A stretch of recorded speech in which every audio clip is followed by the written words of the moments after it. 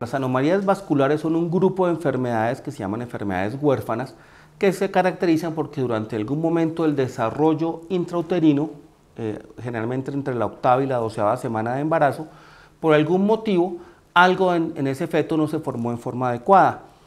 El nombre general son anormalidades vasculares y se dividen en dos grandes grupos. En un lado del grupo están los tumores vasculares y en el otro lado están las malformaciones vasculares. Dentro de los tumores tenemos, el más conocido es el hemangioma o los sarcomas o todo lo que tenga que ver con derivado vascular, y dentro de las malformaciones pueden ser de origen penoso, arterial, capilar o linfático.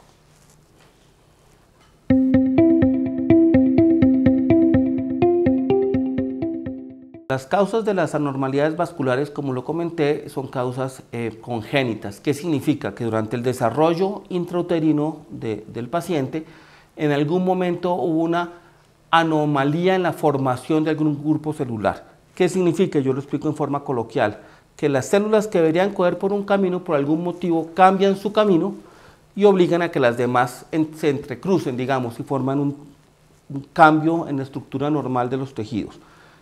Pero no tiene nada que ver, o generalmente no tiene nada que ver con problemas genéticos. O sea, si uno tiene un hijo con una anormalidad vascular, puede que no sea un problema genético y que los demás hijos no tengan el mismo problema.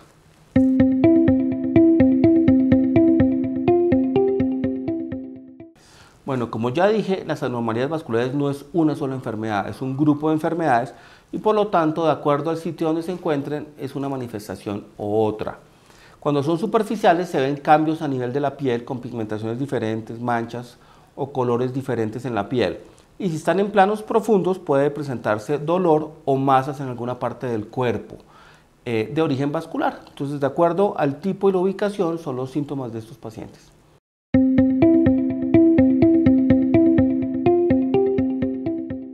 Bueno, de acuerdo al tipo de anomalía vascular, lo más importante es hacer una aproximación muy temprana al paciente. O sea, cuando el niño nace con algún problema, el ideal es que el pediatra o la familia rápidamente consulte. El gran problema de las enfermedades huérfanas y puntualmente las anomalías vasculares es que hay un gran desconocimiento del tema, tal vez por eso se llaman enfermedades huérfanas. Aquí en Colombia tenemos una fundación que es la Fundación Colombiana de Angiodisplasias y Linfedema Focal, que se especializa puntualmente en el manejo de anormalidades vasculares, y en esta fundación los manejamos de acuerdo a lo que tenga y de acuerdo al tipo de lesión definimos qué hay que hacer. No solamente hacemos el manejo de la lesión como tal, sino de su entorno social, de mirar si hay algún problema genético y el seguimiento de los pacientes.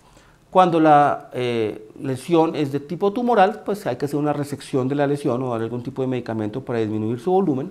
Y si son dentro del grupo de las malformaciones vasculares, de acuerdo al tipo de malformación, si es de origen venoso, arterial, linfático o capilar, uno define qué opción es la mejor. Puede ser quirúrgica, puede ser endovascular, puede ser percutánea o puede ser sencillamente con seguimiento y algún tipo de medicación.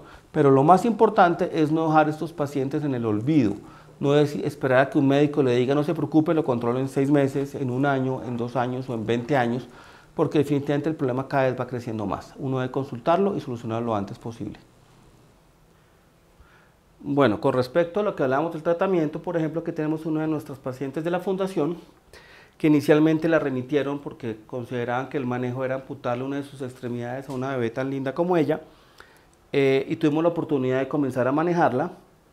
Ya lleva 3 cirugías y realmente su integración tanto en el colegio como con sus amistades ha mejorado muchísimo. Inicialmente, por tener este tipo de anomalía, era marginada de todo el grupo escolar y ya ahora interactúa normalmente. Tenemos a la mamá que quiero preguntarle cómo ha sido su experiencia con esto. Mi experiencia al respecto de la patología de mi hija ha sido, pues, al principio fue un poco traumática porque pues los médicos al principio no me daban ninguna mejoría al respecto porque pues decían cosas que le bajaban tanto la autoestima a mi hija como a mí, y pues a eso de 2 años ya mi hija camina, brinca, salta, ha hecho una vida espectacular gracias a la fundación del doctor y al doctor Alejandro Molina, que ha sido mi ángel en la vida de Michelle Saray, que es mi hija, y en la vida de mi familia también, que le ha mejorado la calidad de vida a mi princesa.